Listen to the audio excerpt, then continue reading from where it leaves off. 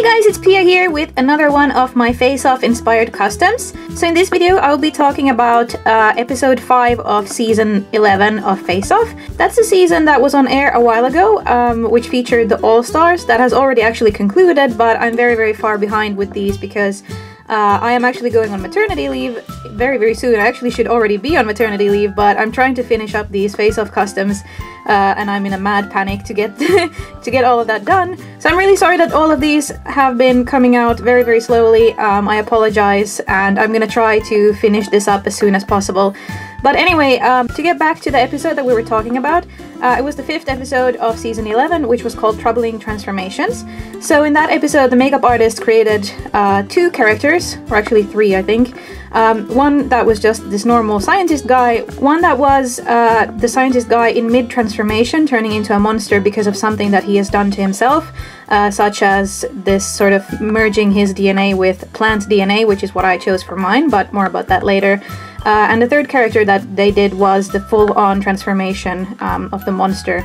So basically what they wanted to have was a human sort of creature, and then one that's in mid-transformation and one that is completely transformed.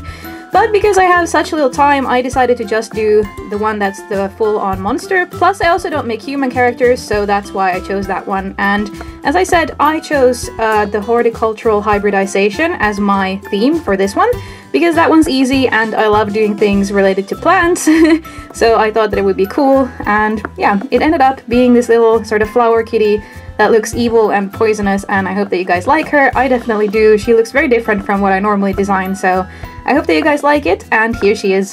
Ta-da! So as you can see, I sculpted this flower on the head using a flower mold, and there are also some flowers on the body, and there are these huge leaves as well that I sculpted by hand, but I used something called a texture brush to get these really cool leaf details on them.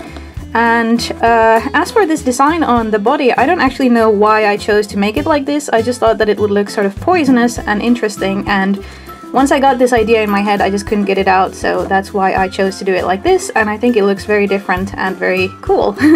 So I hope you guys like it too. The colors were just inspired by, I think I googled poisonous flower or something. It was a while ago that I painted this one, I just haven't gotten around to make the video, so I can't remember exactly.